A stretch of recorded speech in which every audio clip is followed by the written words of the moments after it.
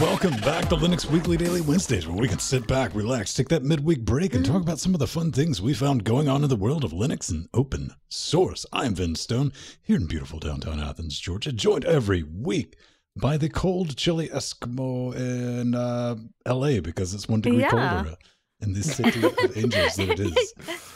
That's amazing. Coast to coast, man. But telling us all to get stuffed, the man on the Isle of Britannia at a... I don't know what chili. It's 4 Celsius. The coldest. You just gotta 4 whole Celsius. When you get to 4, you're just dealing with it, and you're like, all right, it's fine. It's fine. I'll take it. Oh man, we are live. Hey everyone at home watching us. We got a gang of stuff to get into this week.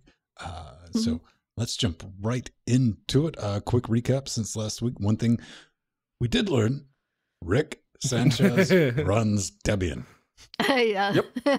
And he has an AMD 37QX, 3700QX. Quantum computer. Yeah. Yeah. But I think it was brought up to a better point. His toilet, his loo, runs. Damn it. This is just for his potty. Yes. Yeah. He must have a bidet. Dude, I was thinking, he's got his own planet. So I was playing around like last night and burnt an inordinate amount of time due to this stupid little red controller that I just bought to complete the collection. Right? I was like, well, I guess I need to get one of these. Last week, I told everyone I'd set up kernel 5.3, 11, whatnot on Debian 10, and just some audio stuff I was playing with. Everything's running swimmingly, no issues.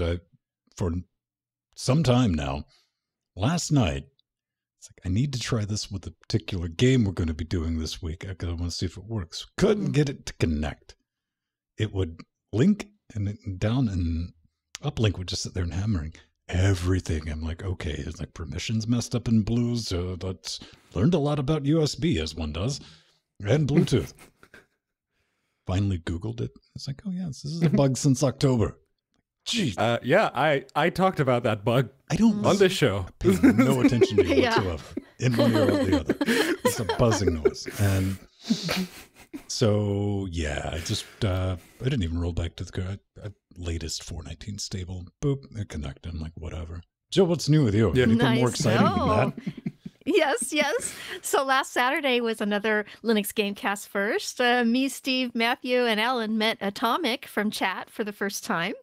And we had a great time, a really nice chat over a Mexican dinner and a nice stroll along the Redondo Beach Pier. And it was nice because Atomic I've been talking to in chat for years. And, it's to meet him in person was awesome. And he's just like I knew he would be because we've been friends online. So it was great. And you lost him at one point because I got a message from Alan on Discord. It's like, did anyone see where Strider and Atomic went? Yeah. They were just way ahead of us. So, on the way back. Yeah, I saw the horrifying. It's like, oh man, every time I see that, like group pictures, it's like, please nothing go wrong, because the only thing that goes through my mind is the like headline in the local newspaper. Oh. So yeah, I'm glad everything worked out and everyone enjoyed themselves.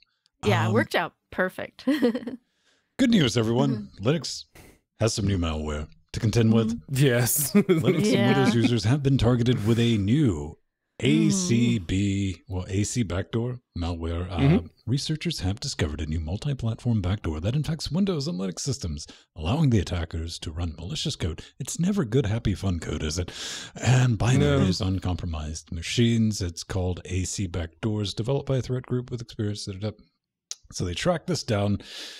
Infection vectors. How do I get it? Well, no one really knows. This is kind of a... I mean, on on Windows, it's just Internet Explorer and Flash. Flash. Well, Yeah. I mean, you could have just said it's Windows, man. Yeah. But yeah, apparently the Windows variant is actually ported from the Linux variant. But yeah, the Linux variant, everyone's going, yeah, we don't know what the attack vector on that one is. Yeah. Okay, Ven, you go. Ven knows. I have theories. Seriously, ladies and gentlemen, boys and girls, I can think of exactly not one, but two attack vectors that only the dumbest of dumbs, the morons themselves, would fall for. Yes, that's right. I'm looking at you, game thieves. I'm also looking at you, Kodi users. Not regular, you know the Kodi users. I'm talking about those other ones. Yes, the ones that install that Kodi repo and just give it the root password, yes. Well, we were talking in the pre-show before we went live. It's like, this is taking advantage of Windows-like behavior. It's like, I'm going to go take and steal the stuff, and I'll just double-click. Oh, I just got to put a password in, and my game's to play. Yep. I'm like, geez. Because no one else. I would love the ideas. Alan, you brought up a good point. At least Linux is starting to, it's nowhere near there, but we're starting to maybe achieve parity with malware that Windows and Mac, you know. I mean, yeah, it is still harder to, like, get the malware in, which is why we're always going, okay, that's all very well and good, but the moment the malware is on a system, the problem is already there. So what's the attack vector? The end user. Always the end user. Yeah. Yeah, on Linux, it's always the user. Man, I don't know. That's definitely a thing. So it turns out Debian 10 is not powering only lose. It's also got a Chromebook or two up its pipe. Yep. And every single Chromebook that has Linux apps enabled will be or will have Debian 10 available very, very soon. One of the things that the article on XDA doesn't mention is like, okay, so we know that people are already running Debian 10 or Debian 9. Wait a minute. So you can get Arch on your Chromebook. I love this. Yes. There is a script that you just replace everything Debian with everything Arch. It's, yeah. But yeah, you can run a very similar script that already does the update for you, but there is no official way to update from the base Debian 9 to Debian 10. So that remains to be seen. It's like, how are you going to do it? But it does bring some new things. The one that kind of jumped out at me is like, oh, you can sideload Android apps without enabling developer mode. So it's like, oh, you could just load up that APK. Nice. Yeah, so last week we talked about ChromeOS 78 rolling out, and now ChromeOS 80 is expected to be released for all users in February 2020, and which is really, that's actually very quick. And having the latest stable release of Debian 10 Buster will allow the use of newer software, of course, and it might be a little stale, but not too stale. And with the Crostini GPU support now being enabled by default with ChromeOS 78, using graphics applications like the GIMP and Blender should be a much smoother experience. So that'll be great. Yeah. It also helps that with Debian 10 you get a newer version of Mesa, which means better performance. Yeah. Yes. Yes. That is kind of beautiful. The Debian train keeps on rolling, though. 10. Oh, yeah. It's only slightly stale, he says, as he did it. The update. I was like, uh-oh, what's this? When you see those repo names change, it's like, you need to agree. It's nothing like terribly fun to report. For the most part, it's just a gang of security updates. I did it on this box we're on right now, the Threadbooper. Nothing. No big hangups. Nothing changed, which is good. This is what you look for in a Debian system. You're like, nothing broke. And, just it's security stuff. We got some glib improvements. LibreOffice, which, thanks for reminding me that was installed. I uninstalled that. Incurses, xlibs. Pickard, not Picard. That's everything. And, oh, right. There was some stuff with systemd, but I didn't look at that because I don't like systemd. I just came to the realization that it's a thing now and just going to deal with it. But hey. Pretty much, yeah. I'll tell you one thing it didn't fix was my Bluetooth issue with the PS4 controller and kernel 5. No. It is systemd. It is very low level, but not kernel level. So... Yeah, so one of the fixes was in the Debian installer, fixed unreadable fonts on high DPI displays and netbook images booted with EFI. And actually, this is really good because I've occasionally had weird Debian installer unreadable, corrupt, or just too small fonts to read on some displays when using EFI and netboot. It's been an issue for forever. You find that one monitor it's not happy with. So...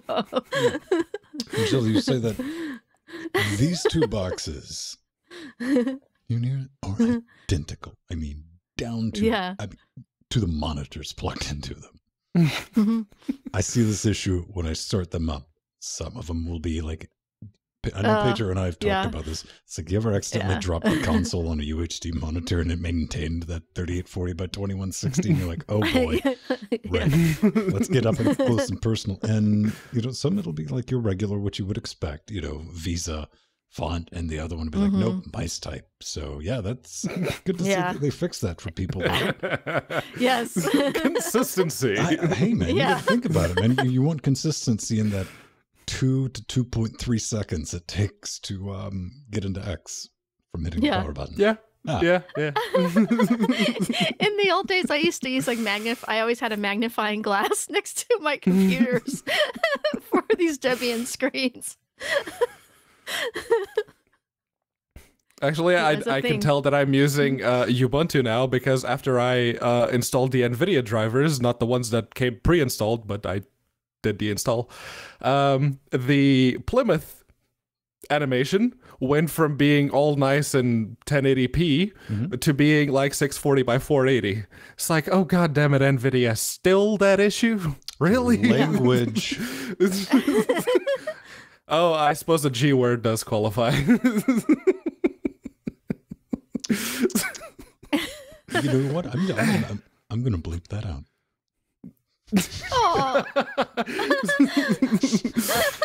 Closing the G damn door. Oh, shut the front door. Come on. All right, so this one is Private Internet Access, or no, it's Brave. No, it's Brave. I scrolled down too far. My bad. PIA is coming very soon. Yes. So this is one of my favorite Chromium-based web browsers. Brave is now out of beta, and the first stable release is here. Yay! And I use this privacy-focused web browser on many of my computers and Android as well. And what's nice is Brave not only has the added benefit of blocking ads and trackers, but loads web pages faster as a result. And I definitely noticed the speed difference on my Android phone too. It makes a big difference. And I've been using it since it came out. I think Ven and Pedro have too as well. So this is I've toyed with really it. good. I don't really use it. I forget exactly what it did that sent me off, that made me stop using it. There was some dumb thing. Wait. And it really wasn't Brave's fault, to the point of I was using it for show notes. And it was like complaining about being an outdated browser or something like that with Google Docs. Oh. Yeah. So I was like, you know what? You're Chromium now. And 1.0, that's good options. Yeah. I mean, it naturally it's going to pale in comparison to the majesty that will be Edge. Yeah. Remains to be seen when that comes to Linux, how the two will compare. Come on, man. You're going to be using Edge like you watch a train wreck. You're like, we just got to see. Oh, I will try it. Oh, I will absolutely try it. Let's live stream it. Yes. Let's just watch it eat poo. Yeah. Yeah, if it comes out on a Tuesday, that's what I'm live streaming. It's going to be a whole different kind of game. I wonder if they're going to find a way to ship Flash with it. Oh, I mean, yes. Chrome was shipping Good. their version of Pepper Flash for a Pepper. while, so Yeah. Yeah, but on by default. Come on, it's Microsoft. Maybe, maybe not. Anyway, you Yeah. have something about it's not a PITA, but just a regular PIA, the old school. yes. And hopefully it won't become a PITA, because, well, private internet access, they put out a blog post. It's like Bellum Omnium contra omnis, the war of all against all. And it's basically them saying, okay, we ran into a bunch of stuff and we needed to do something and we needed more money.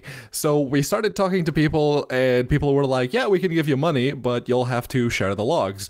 And they're like, we don't keep logs. Oh, then you're not getting money. Until eventually they found Cape Technologies, which was willing to give them money without the logs. So they bought them. The Cape Technologies bought PIA and So they the couldn't get parent the logs. company. What do they want? Like a twig? Maybe a branch? Or some powdered toast for all I care. No, The hang on. To interrupt you, the real question is, what's this got to do with Linux, Pedro? This is just a VPN. Oh, yes. So if you don't know about PIA specifically, they one of the things that they support is OpenVPN, so you can literally use it on any distribution. They saved Krita from bankruptcy after they did that little snafu with the taxes. These were the people who bailed them out.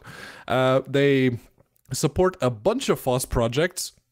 I personally use it, and actually one of the FOSS, the projects that they support, and I didn't know, was Freenode. Because as it turns out, the parent company of PIA, LTMI, or London Technologies Media Inc., they own Freenode. The guy who runs Freenode is an employee of private internet access. And yeah, with this purchase, it was like the total value of the purchase was like something 130 something million, which isn't all that much in, you know, company money.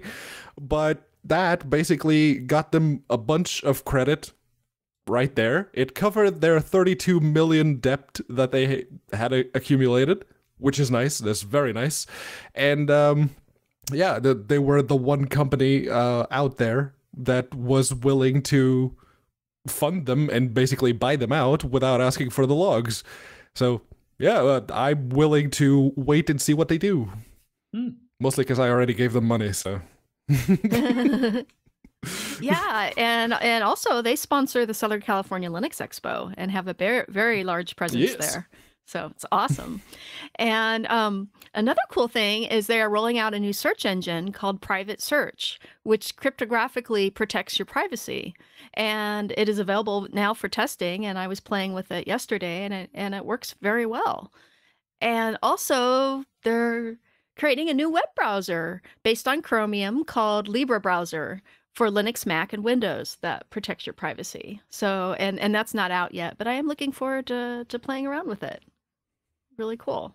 Very, very cool. Our next bit of cake is something that's near and dear to sleepless nights in university.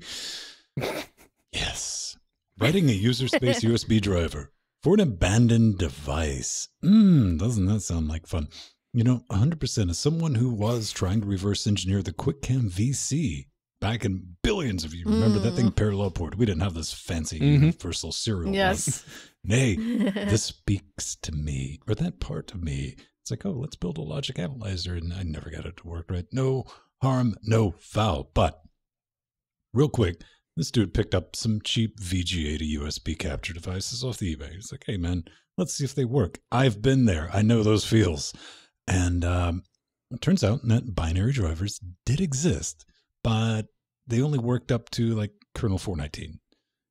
So, or before that. So kernel, 5X series, stuff like that. Not going to fly. So he was like looking at it. He's like, hey, man, I think this is basically an FPGA on a stick. So our Intrepid Hero got to work. And after much USB snooping, a few typos were had, which resulted in it kind of working. He was like, uh-oh, neat. Then he discovered that there was an SDK for the Windows version that kind of sped everything up. And we can scroll real quick all the way down. Look, That's the typo. Blinky LED. Yep. The typo caused that. And that gives you hope. It might be false hope, but it keeps you going. Yep. Yeah. This is just a very, very fun read. And you can see, take one, something. Take two. Oh, there Okay. we go. So them some letters. Yeah, right. The happiness that one gets from pulling off something like this is amazing. I think it's great. And of course, the driver for this little critter is now available on GitHub, Yay. which is great and it's neat. But what I want to say, what's the moral of the story? Let me tell you, because it's a universal one. Because the quickest way to get Linux drivers for your device is A, quite simply, don't release them. Hi, Sony. Or, in this case, stop providing updates for them. Then you're going to end up with open source drivers for you. And then people are going to take your open source drivers and make them work on devices that you never planned. Yeah. Well, this is a story that happens over and over and again. But you know something like this. This is an older device. If you're looking for like a VGA capture device, I wouldn't even know where to start. But hey, man, you know, you could definitely burn a weekend with this and get it up and running. Now, just pick one up. I don't know what you would capture with the VGA. If you really need to capture your Dreamcast. Your T42 ThinkPad for some reason. Aw, or your older computers. Sweet 4x3 goodness, man. So good on you, man. Jill, you said something about the old Hollywood MPEG 2 decoders that never worked right. Yes, exactly. So this reminds me when I was working on getting one of my Real Magic Hollywood Plus MPEG 2 decoder cards working on Linux. This was in the days when FFmpeg and video for Linux was definitely in its infancy. But I did get that working. It took a couple months, but I finally got it to work. So yeah, and you could play around with really them getting great. to work. If you kids out there are like, what are you talking about? Well, the computers were too slow if you were trying to play a DVD. And also those Hollywood cards, they came with everything. You bought the wrong magazine. You're like, what is this? And it was one of those Hollywood cards, man. They were everywhere. And fortunately, like 20 seconds after I just like, this isn't worth it, I've got a laptop that was fast enough to play DVDs without hardware separation. Get off my lawn. Okay. Open source radio. What's this about? Opensource.com. Yukon, which is Kanakistan, believe it or not. This kind of walks through how this dude like set up his own bit of kit. The Open Broadcaster Studio, I mean, the source code's out. It's under AGPL v3. He needed to set something up and he had to do it himself, as one does. Radio Rob Hopkins. Is that, what do you want to go with that? Tagish? Tagish? Yeah. Yes.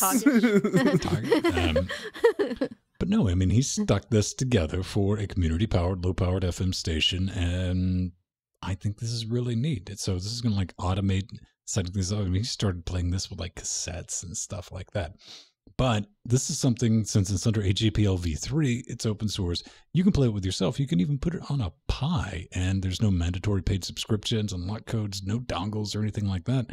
And a station in Kentucky even like sponsored the development of this for doing like a royalty reporting system that was also released as open source. So we're looking at the OB player. Woohoo! If you want to play with this. And radio's not my jam, even though that's what I do for a living. But hey, man, if you want to play the home game, yes, maybe. Jill, what do you think? Yeah. Well, you know, one of the sad things here, and having been worked at several radio stations, and this is a truism, here in the US, we can't use open source software for emergency alert systems like you can in Canada and the rest of the world. But instead, we have to pay, have to buy expensive proprietary boxes from US manufacturers that are certified by the Federal Communications Commission. And that's always the issue here in the US is the FCC.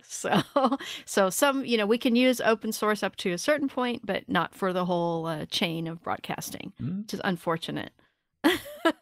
But yeah, if you don't live in the US and you're already paying a broadcast license for some reason, and you're thinking, well, I'm not actually doing anything with it, give me a sec. Yeah.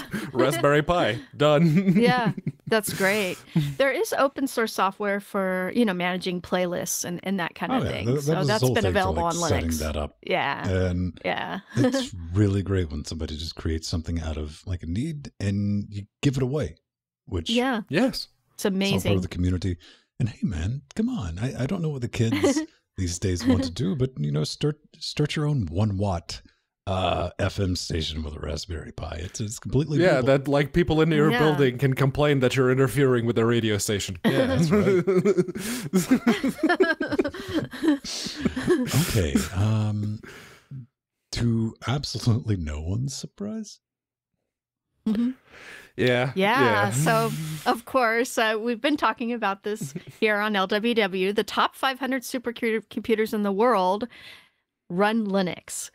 And but what's really wonderful is they have reached the average speed of 1.14 petaflops. That's amazing. Yes, that's a lot Linux of flops. Linux makes the supercomputers run faster and faster every day, actually, new innovations. So in the top spot is the IBM built supercomputer, the Oak Ridge National Laboratory Summit System, which is amazing, which clocks in at 148.6 petaflops. And it uses the Power 9 CPUs and NVIDIA Tesla V100 GPUs. Yeah, that we've talked you can about tell before. that IBM's were the one who built that particular computer because it's the only one running Power 9. Yeah, well, except for the second place, the Lawrence Livermore National Laboratory's Sierra System supercomputer also uses the Power 9 CPUs. Which was also built by IBM, yes. Exactly, and clocks in at 94.6 petaflops. Yes. IBM's always, they've been the king of this for years, so since the very beginning. The kind of looking at it, it's always interesting when your desktop operating system can moonlight at exascale proportions. But that's okay. Don't worry, Linux is stupid. Keep clicking on your next buttons. Windows desktop experts. And even in desktop land, this is a trend that is very much on display because if say you don't pay attention to the petaflops and instead you go look at like the Geekbench result browser, if you sort like by the same CPU and GPU and you just sort by the highest scores, it's always a Linux score at the top. You can see like the overclocked Windows scores inching very close to it or sometimes even going above it, but it's usually Linux at the top.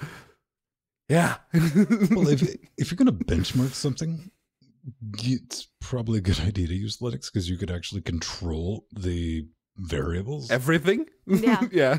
When I see benchmarks done, I understand why you'd have to do it for Windows. Like we're trying to do it for gaming benchmarks, but talk about RNG simulator on Windows. Like you don't know what's running in the back. Well, I can open this up and yeah. But yeah, on this list, the one that surprised me was number 5. It's a Dell.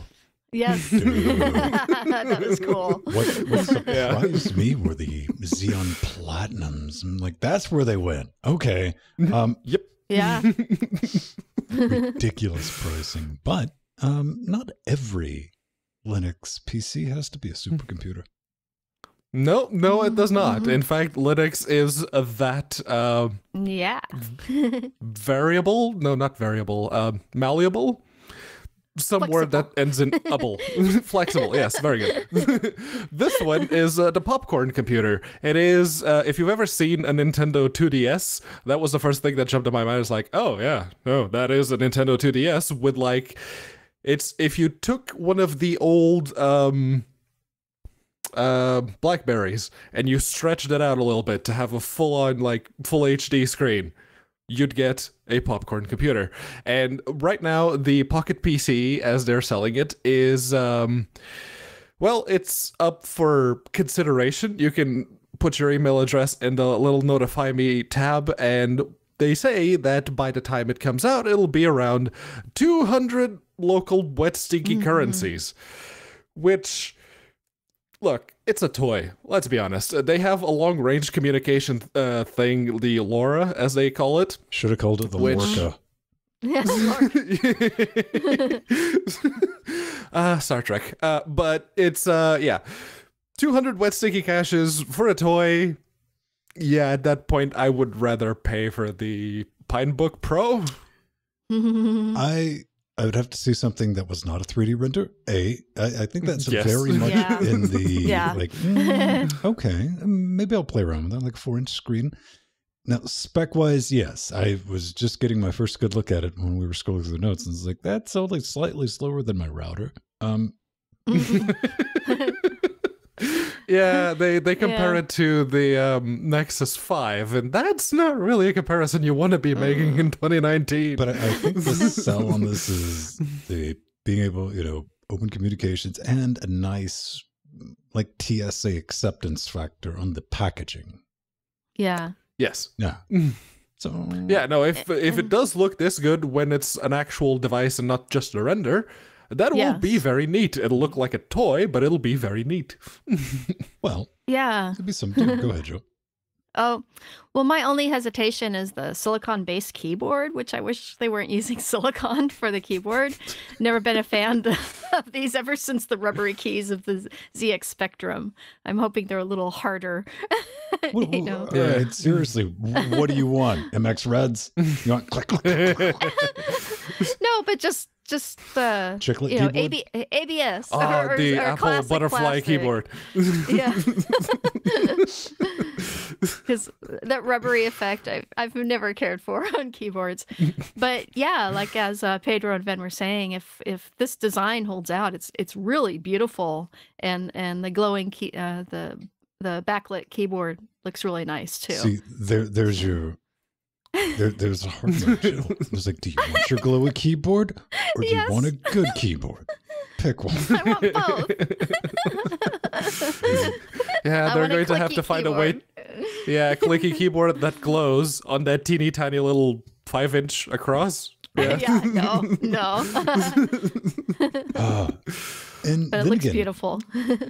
If they can deliver that at $199, that is, granted, it's at the very edge of like, might just pick one up to play with, but it's still within the realm, Mm-hmm. It's sub $200 is like, I might buy that to play. It's not like, well, I'm not, something like the Pirate 2, which is going to be like $400 or $500. You're like, no, I'm good. More power to it, but if they can get that out, it's something to keep an eye on. Speaking of things I had to keep an eye on, this showed up in the show notes, and I'm like, why is this in the show notes? 404, page not found. It's a canonical. So I had to investigate, to which I went to the Google cache, and it's like, I took Google compare. Who put this in the show notes? It wasn't me. It might have been me. Might have been you? All right. Yeah. Yes. I don't think I did. This was a post about a probably comparison between the Snap and the Flatpak formats. And it's like, I kind of want to read that. And, I read over it. And I'm like, that seems fine. I don't see the... And I put it in the show notes because it was like, okay. So they actually say we have 100 and something snaps, and Flatpaks currently only has like 40 or 30 something. So yeah, Flatpaks are a little bit lacking in that respect. But the first thing that I saw when I saw this is like, Canonical is tooting their own horn again. Okay, let's go through it. It's like, all right, that's not bad. That's why it ended up in the show notes. So yeah, and then the article got pulled. So I'm thinking someone pointed out to Canonical that they were tooting their own horn and they didn't like it. Why do you have a problem with that? Like, this is what I don't understand. They're like, hey man, we made a technology that is pretty good. Pedro's, you're the problem with the internet, Pedro. It's like, you're tooting your own horn. Like, but it's a really cool thing we made. I am. No, quit tooting your own horn. If anything, I am the representation of the typical internet person who often doesn't know what they're talking about. First off, Pedro, you're the only one here. Well, no, both of you are running Ubuntu, so never mind. Aw.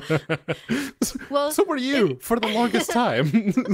Oh, I still have it on a box back here. Check it out. Yes. It's running 1804. Yeah. Yeah. So yeah, I think it was actually a really good article, and initially I couldn't read it because of the 404 issue, but yesterday I was able to take a look at it with the other links, and you know, it's true. Snaps are more flexible and can be installed on many more architectures and Flatpaks, including PowerPC 64, IBM mainframe, S390X, and older i386, and you know, in doing so, Snap supports server-side and in the Internet of Things, so it is more flexible than Flatpaks. But Flatpaks are nice because they use URLs and servers to get all their packages. So that's kind of nice. Yeah. And you know, and honestly, my favorite containerized format is still app image. I still love the app images better. App images work, but when you're looking for like deploying something, you know, especially like this works on everything across, you know, racks and racks, Yeah. and racks Yeah. and stuff. This makes sense. The like, you know, Snap's got a lot of negative funk on it from everyone because it's like, let's just be honest, it's from Canonical. And you're like, yeah, that thing. They didn't help, to be fair. But there's nothing like wrong with it. Yes, there's legitimate arguments to be made of like, oh, it's got a proprietary backend. True, but if you're using it, you know, in your company to deploy something, you're probably not going, well, that's not open source enough for me. Yeah, no, you're so does that support license we're paying actually pay for fixing that? Okay, then go fix that. Yeah. Go do the thing. Yeah.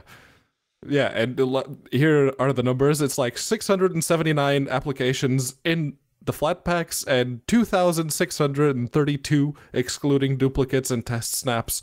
So, yeah, that's a significant difference, I think. I personally, I like Flatpaks. I would very much like to use Flatpaks whenever I see something is like, oh, I can build that from source, or let's go see if there's a Flatpak. Yeah. There's always a Flatpak. I mean, you have Canonical. They're doing good work with developing Snap, and, you know, Red Hat and IBM, they're doing the Flatpaks. And, you know, at the end of the day, yeah, Red Hat, IBM has better people. But, oh no, we have two choices. How about a third? Give me a fourth choice. I'm not... Steam. Yeah. The Steam There you go. You can containers, the namespaces. The future. Yeah. Everything. You know, you say that as a joke, old man Ben, but you're like, yeah, you know, could we get Gimp on Steam? I could, you know, keep my stuff updated and portable. That'd be kind of fun. That's neat. Good work, Canonical. Put it back up. Let people read They're it. awesome. Yeah. Yeah. It's a really good article. We said nice things, but we also said some things that weren't exactly nice because that's reality. And I know everyone's like, no, all or nothing, but that's not how the world works. Preserving open source software for future generations. Yeah. Yeah. So I was excited about this article, this what's going on here. So, wow. So, okay, when we talked about the post-apocalyptic Linux distribution, CollapseOS, 2 weeks ago. I talked about the Long Now Foundation and the 10,000-year clock as a good example of creating technology that is preserved for the future. And now I must have had a good prediction, but because now GitHub has created the GitHub Archive program, which is formed to preserve open source software for future generations, and is teaming up with the Long Now Foundation, the Internet Archive, the Software Heritage Foundation, Arctic World Archive, etc., etc. And one of the reasons is, you know, bit rot on hard drives, SSDs, and CDs, and all our storage mediums only last for a few decades, sadly. So the GitHub Archive program will store multiple copies of the software on various storage mediums across different locations and data formats. And so one of the cool things is if you get your code into the GitHub Arctic Code Vault by February 2nd, 2020, They were going for the palindrome. Clever. Yes, yes. It's going to become a very long-term archive designed to last at least 1,000 years. So for all those who have projects on GitHub, it's going to be saved for. So we're going to save this in the Arctic. Years. All right. So are they going before they store the code? Are they going to teach it how to swim and give it little floaties? Yes. Yeah. Or they're going to finally find that landmass underneath Antarctica, and that's where they're going to bury it. Yeah, when the Atlantis lands back, after okay. But I saw Jill sort of buried the lead there because in her show notes it's like Microsoft research. It's like, I hope that Microsoft's involvement is mostly monetary, because when it comes to keeping data, Microsoft isn't very good at that. Just look at the 1903 update and how they were so very happy to delete people's entire home folder. Just no, man. Very true. You're gonna get to the vault, do the handprint, the retinal scan, Clippy's gonna pop up, and you're like, nope. And it's never going to be touched. I see you're trying to get into the vault. Right. Well, I thought of another positive.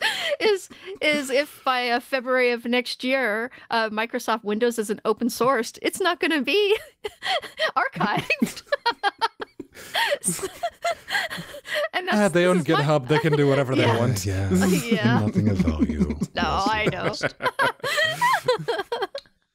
Ladies and gentlemen, boys and girls, we're about to get into a slice of pie, but first we want to thank all the beautiful people who are making this show possible, because you are awesome. You melt our face off each and every week by supporting our nonsense through Patreon, LibrePay, buying our merch. We got the PayPals, we got wish lists for the studio, Jordan, Pedro, Jill. We even take magic internet money, keeping us loud, live, independent, and commercial free.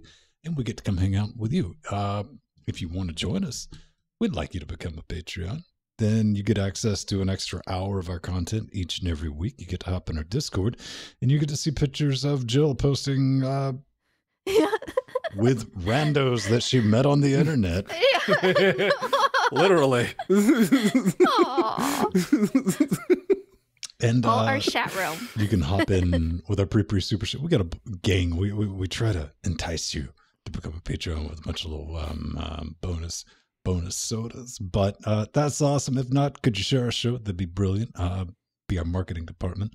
It is a little bit terrifying spreading that distortion, but Joe, we got two brand new shiny Patreons to thank this week. Yeah, we have James. I even remembered to put your name in the credits. Yay! So thank you, James, and also to Ruben. I think this is a Ruben I may know, but this is awesome. I don't know. Did you try to eat it? Were you like, no? Yes. No, I don't like Ruben sandwiches. You're asking me. I don't know, man. What's a Ruben sandwiches is like a pizza that's gone horribly wrong, isn't it? I don't even know. I know I just don't like it. Is it one of those that barely qualifies as a sandwich? I don't know. Yeah, I think so. Jill's got an issue if the food touches. Yeah, I do, kind of. I don't know how she drinks milkshakes. All right. Let's get into a slice of pie. Only one this week. Yes. Yeah. And it certainly brought all the boys to the yard. That's a stretch. Music reference, come on. That was... Yeah. So this is the Raspberry Pi VideoBox. It's a great way to repurpose old Pis and thumb drives as a super simple to use media box.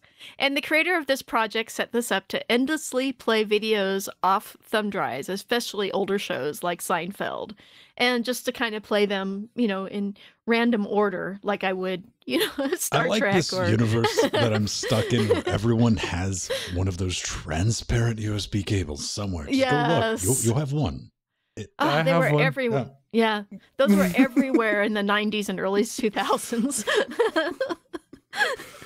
And the glowing ones too.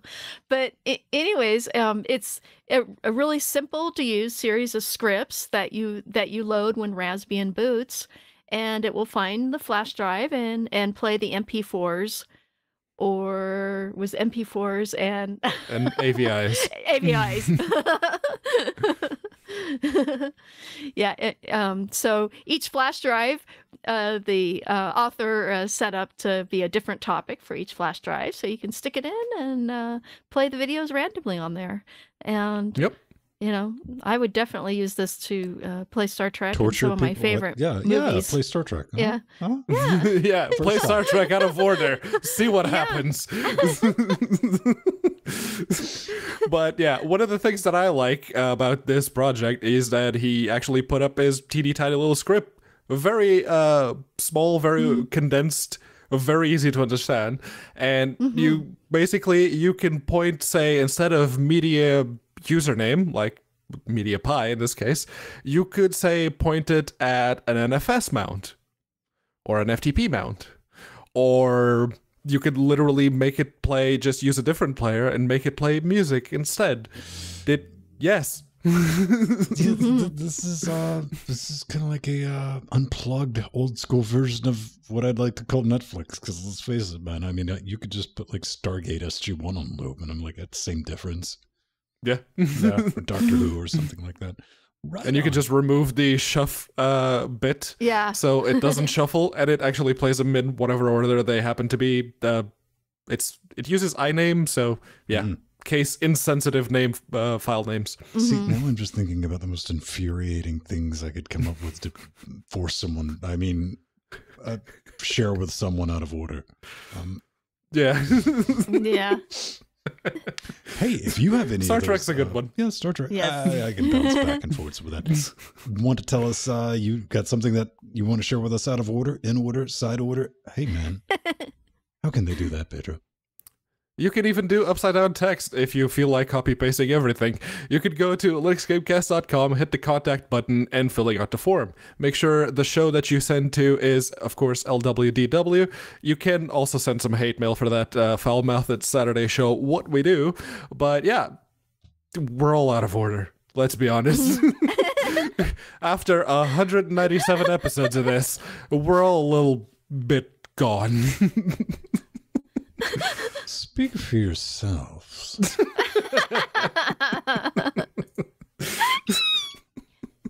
Ladies and gentlemen, so up first this week comes from Ed. And it's like, yo, man, tell me about this HDMI capture stuff, because I'm looking for a low latency HDMI capture card that can handle HDCP, which is like, I'd like to strip copy protection off of yes.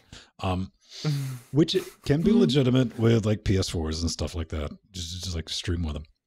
So he's like, I saw the Chinese Extreme Cap U3 copycat, but I was worried it would not be as good as it could, especially in latency. As much as I would like to try Blackmagic products, my wallet tells me that it won't happen in 2019. Maybe? Yeah. To which I'll retort, yeah, go ahead, Pedro, since you didn't put anything in there. Well, I can add to what you're going to say that there are some 20-something pound, $25-ish devices available on eBay that will let you work around the whole HDCP deal. See, let me save you a lot of time. Basically, any HDMI splitter that's been made in the last decade is going to automatically strip that off, even though, even if they don't say they do, they will. So okay, cool. Yeah, don't buy a special one like Pedro just told you to do. B, the best solution that I found on the cheap is totally not plugging anything, but if you go to linuxgamecast.com, look for like HDMI capture. There's the U3. It's like $60 American in Freedom Bucks. That's as good as you're going to get for that price. It's USB 3. It'll do 1080 60. Over USB 3, and whatever you can do with that.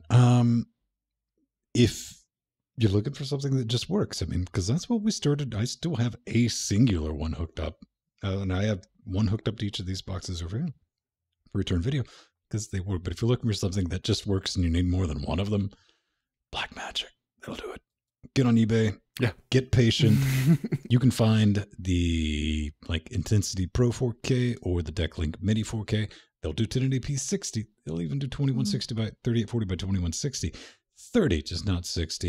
You can get those for about $150 used. If you hate money and you're going to for them. I almost, I put it in Discord like 2 days ago. There was a Magewell. There was a dual 1080p. They'll do like 2 1080p streams for at 120, going for like 200. That's what it ended up selling for. Those things start at $500 for 1080p for Magewell, but they're designed to run 24/7. They're broadcast cards. Yeah. So, but they also work with the video for Linux. So if you need something that can double as a webcam or take that type of input, you can't do that with a Blackmagic card. Like, that's why I'm using the USB capture cards on this, because like Chrome can't see a Blackmagic device. It doesn't matter if it's on Windows or Mac or anything like that. So keep that in mind. Anybody have anything to add to the class? Nope. That's what I thought. All right. What's up? Oh, you're such a hard ass, man. That's one of the nicer things that have been said about me. Okay. Well, let's talk about hardwood then. All right, Jill, tell me about it. Okay, this comes from Dawn. There's also socks with the rubber or silicone nubs for grip on slippery surfaces like non-carpeted floor. On the upside, it's fun watching pets slide around on the floor when they chase their toys around the room. Now, this all comes from, I think we were talking in the pre-show, after show, where, you know, anytime I wax floor cleanup, I just have my socks on, and I'll have that brief English, old man, like 5 to 10 minute period of just having, because my entire house is hardwood, which is awesome, because I'm mentally sometimes like 6 and I go sliding around until I almost wreck myself. And then I'm like, put on some more engage traction control, because you slide just a little bit, then you get brave, and then you're like, wee, doom. Going down like 2 flights of stairs, not recommended. Yes, they do make traction socks. Yes, I have several too. Losers wear them. No, they work well. You have traction socks and carpet, so you've already confused me to the point where there's no, it's like, well, I really want to stick to the carpet. Well, but I have a kitchen that's what slippery. Oh, I thought you were going to say you wear them in the shower. No, and the kitchen's in the bathroom. You know, ironically, I use slippers to prevent myself from slipping. Yeah. I like socks. I wear socks, man. Yeah, I have traction slippers. I mean, it all boils down to like responsibility. And I have too much takeoff area to not be more stuck to the floor. Yes. But that is definitely you can get a good run up. I can get dude. I can rollerblade in my basement. I know that for a fact. I've done it. Cool. So, okay. Children often ask, are our pies learning? Well, they may be, because, last week we had that bit about machine learning on the Pi, and I made it off, like an off remark. It's like, yeah, there are so many more powerful computers out there that you could be doing this on. Like an NVIDIA Jetson. Yes. Like Fabio here says, it's like machine learning on a Raspberry Pi is actually not only doable, but also hugely untapped world. Classifiers can obviously be trained on more powerful machines, but once the model file is there, it's cheap to copy it to a Raspberry Pi and do predictions.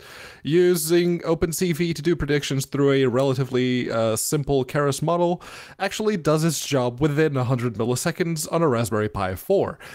And it was like, oh yeah, after you have the file, you could just feed it to something and it'll run the predictions. It's like, yes, I forgot about that. Thank you. Yeah. I know. I've used TensorFlow on the Raspberry Pi. In fact, that's how I learned how to use TensorFlow AI. So it was the Raspberry Pi. But yeah, you create the model on a massive workstation or send it out to a server, and then when it spits out the file, you just feed it to something and let it chew on it. Yeah. Yes, predictive learning. I mean AI. That's kind of brilliant. Machine Yeah, learning. well, listen, man, it sells better, all right? I can get more money Yeah. from a startup, and I feel better about myself if I'm working on AI research, all right? So, beautiful people, we got to bounce out of here. So, prepare yourself Aw. for a little bit of wubby music and some credits. Yay. There it goes. Yay. Yay, Ben. Yay, Pedro. Yay, Jill. You can say it. It's fine. It's okay. Nah, Yay, man. executive producers. And producers. All our beautiful producers and executive producers. We love you. Thank you so much for all Seriously. your support. Every single one of you made this show possible, and we've been doing it for 197 episodes, so thank you all very, very much. You're welcome. Yeah, you are our family. You did this to yourselves. Yeah. Yay. Woo. We love you. At the end of the day, it's really all Brad's fault. It was always Brad.